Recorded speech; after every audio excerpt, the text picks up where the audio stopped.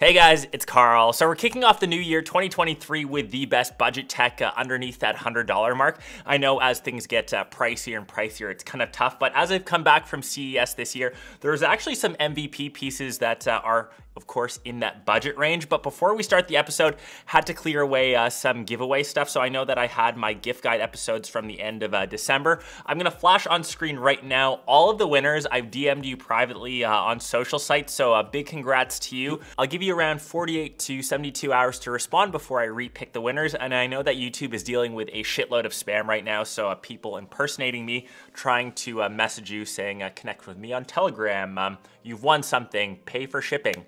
I never do that. So I'm only DMing people through my verified sites. So either Instagram or Twitter. So make sure you're following me over there. And we'll kick off this episode. If you like anything you see, just make sure to leave that comment down below. Obviously, you're subbed. Hopefully you are. And I did go down to CES for a Fossil watch, but a lot of you were DMing me, are there other watch options? So I'm kind of kicking off the episode, not so much in the tech space. It is a piece of tech, technically a watch. So this is a Casio G-Shock. So it's one of the coolest watches, I think, under that $100 mark. If you're familiar with watches at all, G-Shocks are kind of famous in the space. Obviously, they're not mechanical. They obviously don't have that hefty price category. You can often pick up a G-Shock for underneath that $100 mark, and they keep time better than my watch, actually. This one's a little Herschel G-Shock collaboration. I think G-Shocks are pretty dope. I do swap mine out from time to time, and this is probably the best watch that you can get for that $100 range. I was watch shopping in Vegas.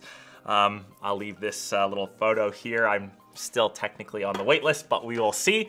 If you are big on the smartwatch game, so say you have an Apple Watch, I know that swapping out bands is the biggest way to make your watch a bit more customizable, a bit more unique. This is the new Nomad Orange band, specifically made for the Apple Watch Ultra. I know that all Apple Watch bands are interchangeable, so if you have Series 7, if you've got an SE, you can swap it out. Obviously, the big reason why I love it, it's obviously orange, and I'm a big rubber watch strap guy. So obviously on my watch right now, that is rubber, and I like it more than ballistic nylon, anything that kind of collects dirt over time, because you tend to wear your watches when you work out, when you swim, when you shower. All those materials kind of fade over time, and that's why I'm a huge fan of the rubber. It wears easy. You never need to worry about it wearing out, as it's pretty much indestructible. And Nomad just dropped their yellow band option if that's kind of your jam, but yeah. But nevertheless, a solid accessory option, and if you're looking to match your watch strap to, say, your phone case,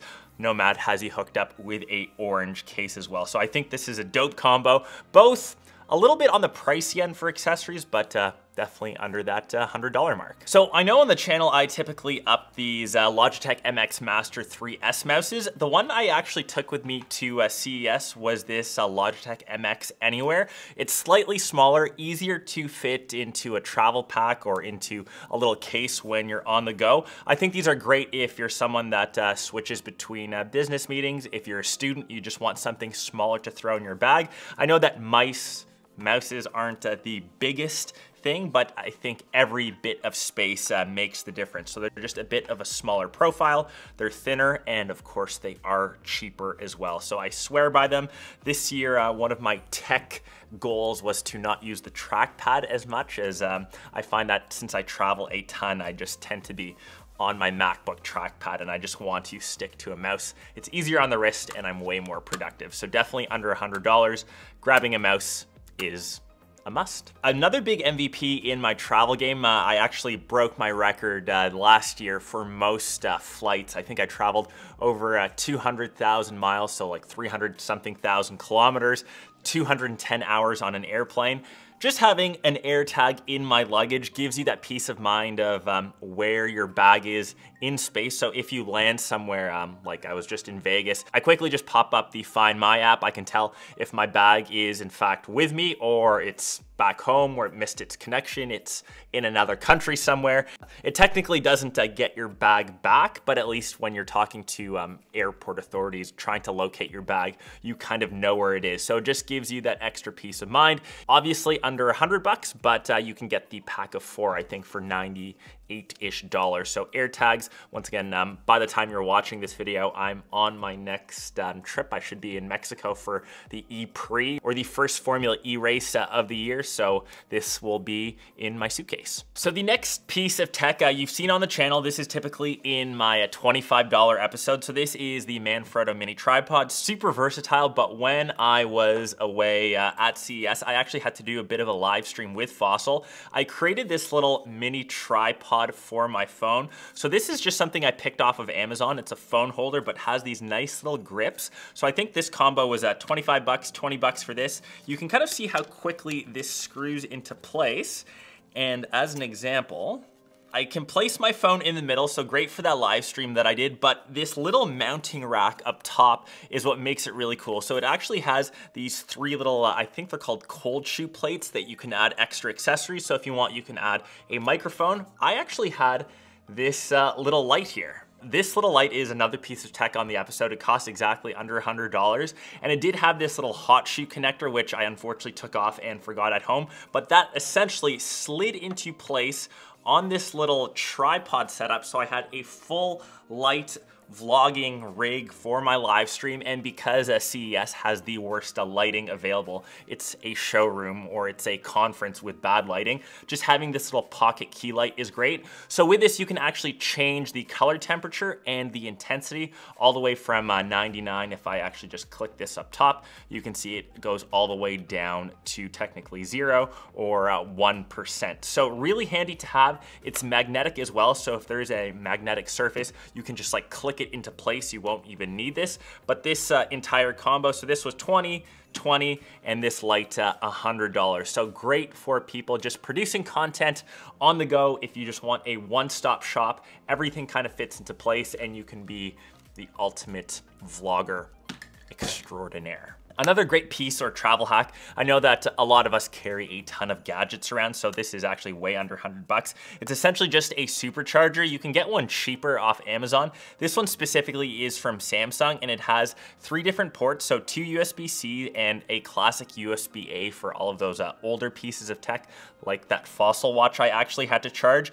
This actually has a fast charger, so you've got a 65 watt, 25 watt, and a 15 watt respectively. Just great to juice up multiple devices. I know that we typically have our smartphones. I actually was charging up my camera on the go, and like I said, that Fossil watch. So 3 devices were charging at once. Usually when I was at lunch crushing back some pizza and the expensive water or Gatorade at CES, I just had this plugged into an outlet to keep all of my devices nice and charged up as I'm on them the entire day. Just a nice little power brick to have is pretty clutch. So next off, we have 3 things, and they all kind of work together all around that $100-ish mark. So at CES, we shot close to 1 terabyte of footage over the 3 days while we were there. So on my SD card, so I'm gonna show you the one that I typically use. This one's from Lexar. I know it's over $100. It's just, of course, the read and write speeds that make it so quick.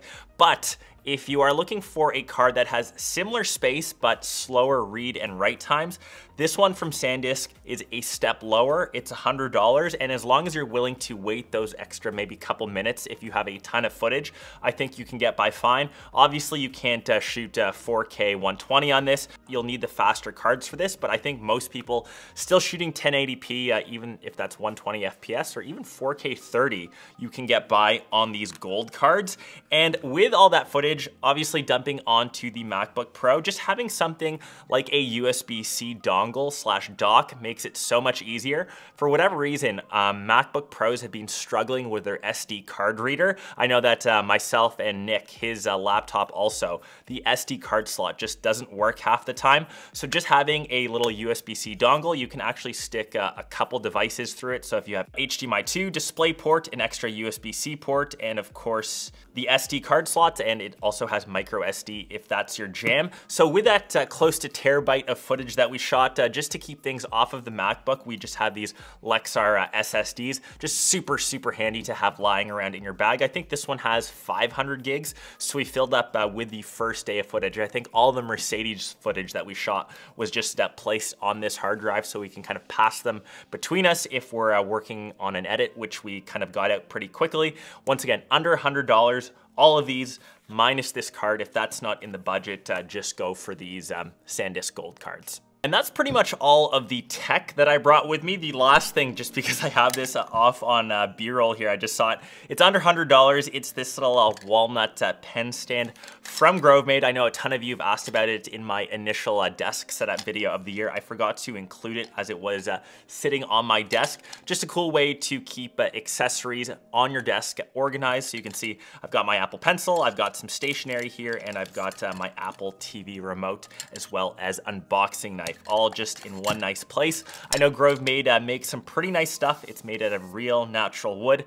It's expensive for a pen holder for I think close to $100, but if you're a bit baller this year, you want to treat yourself to some nice desk accessories, because if you sit at it for what, 7-ish, 8 hours a day, just rock out in your desk setup space. Make it nice, make it fancy, because you're spending extra time there. So I hope you guys enjoyed this episode. It was the first budget one of the year. I know you guys love these episodes. Remember, all of these stuff that I mentioned will be linked down below. Make sure you're subbed to the channel. Follow me over on social. That's my shameless plugs for the day. I'll catch the rest of you in one of my next ones. Peace.